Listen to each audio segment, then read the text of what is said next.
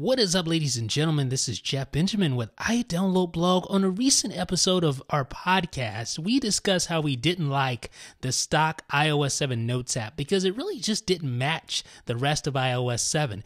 And here you still have some of that skeuomorphism with the fake paper textures and the embossed or the letterpress text and fonts.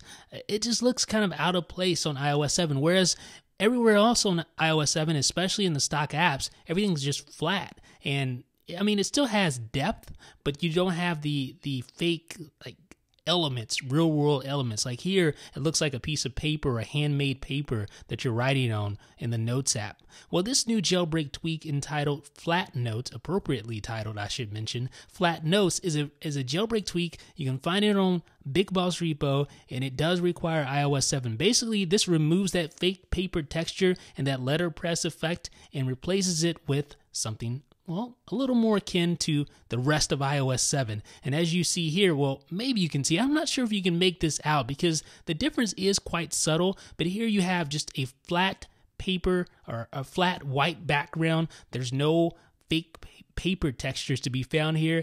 That letterpress effect is gone, and it just looks a lot more like the rest of the stock apps in iOS 7. So this is a tweak called Flat Notes. It flattens out the stock Notes app in iOS 7. So let me know what you guys think about this tweak in the comments section down below. This is Jeff with iDownload Blog.